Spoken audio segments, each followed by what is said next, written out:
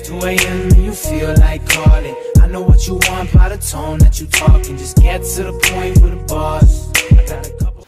What's up, guys? In today's video, we're going over 5 things that you are doing wrong in the weapons Gunsmith in Modern Warfare. Before we get to that, I want you guys to subscribe and remember to drop that thumbs up on today's video, and then comment down below if any of you guys have been making these mistakes, or if any of you guys want to actually learn more about the Gunsmith, and honestly what your thoughts are about the Gunsmith in Modern Warfare, if you guys are enjoying it, and what some of your tips are as well. But anyways, once again, let's get right into this. Now, the number 1, or the actual number 5 thing, I guess you would say, thing that people are doing wrong is trying to control recoil with a horizontal foregrip instead of a vertical foregrip. Now, a lot of people I've been seeing are using commando foregrips, but a lot of people don't realize that commando foregrips honestly help you more with horizontal recoil than vertical recoil. So if you're spraying somebody while standing still, it's not really going to help you as much as a vertical foregrip would, aka like a merc foregrip, a operator foregrip, or a ranger foregrip. I personally love to run the ranger foregrip the most because it helps you a lot. So with the ranger foregrip, what it will do, it'll help you more with vertical recoil, and that's basically your up and down if people don't know what vertical means. But for horizontal recoil, it basically helps you if you're looking to your left or right and shooting at the same time. That's what horizontal recoil is. So I don't know, I feel like a lot of people are using their underbarrels wrong. So the first thing I want to say, guys, is if you're trying to control your recoil better and the best way possible, use a vertical foregrip, because horizontal foregrips are not going to help you as much as vertical foregrips. That is the first thing I want to say to you guys, and it is the absolute biggest truth I can honestly say. Now, moving on along, the number 4 thing, guys. If you guys are going for a quicker ADS speed, quit loading your weapon up with stuff that's going to slow down your ADS speed by a lot. AKA, you see how it says minus movement speed, minus ADS speed, blow it to. Like, I don't know, people are loading up their weapons the wrong way. If you guys are wanting to have a longer barrel on there, that way you can smack people from a distance, I understand. But you got to find a balance. If you want to find a balance, use something like, for instance, the second barrel is a 23, it's the same thing. Put on no stock, because that, you see how much that increases your mobility and your ADS speed. It increases it a lot. And then put on stippled grip tape.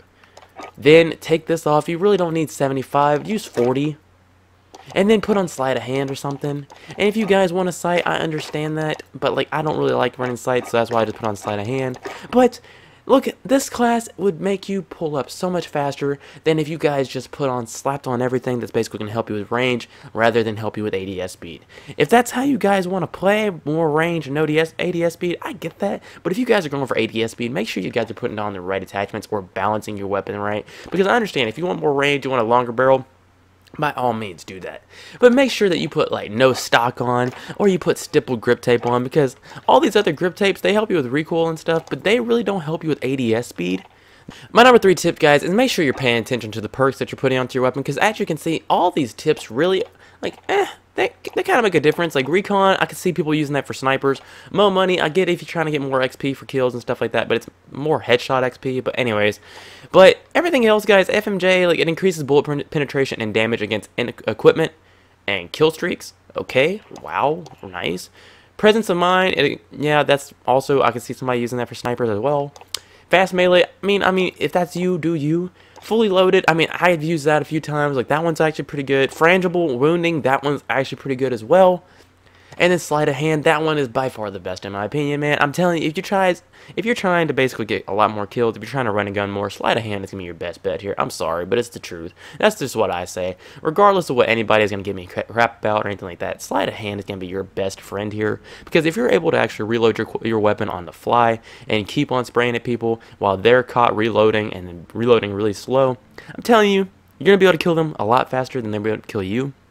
Because reload time in this game is ridiculous. So reloading the fastest is essential in this game, especially when it comes to like ARs or anything like that. I don't know. That's just my personal opinion on that. Like, honestly, let me know in the comments what you guys personally think about that. But that is my, I don't know, that is just big facts I'm speaking right there. I'm sorry, that's facts. Moving on to number 2. If you guys are freaking out about, say for instance, you know how you put no stock on your weapon, you see how it says minus recoil control as well.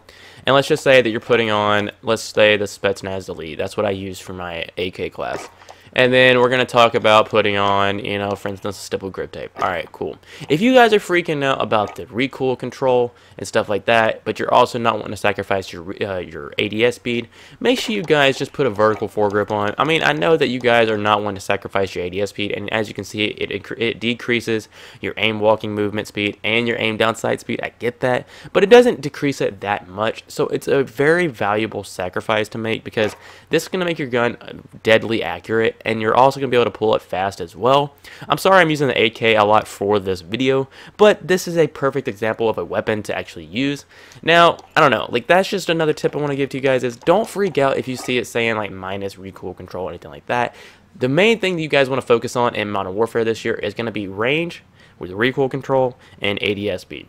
So if you have a perfect balance between all of those, any weapon that you make in the Gunsmith is going to slap on any map, and that is my honest truth to you guys. I mean, I know that kind of rhymes, and I'm not trying to be a rapper or anything, but anyways, that is my honest truth. Make sure you guys can balance recoil control with ADS speed and range. And that's pretty much it. And then if you got your reload speed unlocked with fast hands, I'm sorry, I'm so stuck on this, or sleight of hand. Dude, I'm telling you, any gun is going to slap. It's going to slap. Anyways, my number one tip to you guys. This is the last tip I want to get to you guys, and this is the truth. If you guys are only down to play small maps, if you guys are only down to play large maps, make sure you customize your gun to fit the map. So if I'm going in to, let's just say, that stupid Euphrates Bridge, whatever the heck it's called, and I'm making my AK class look like this.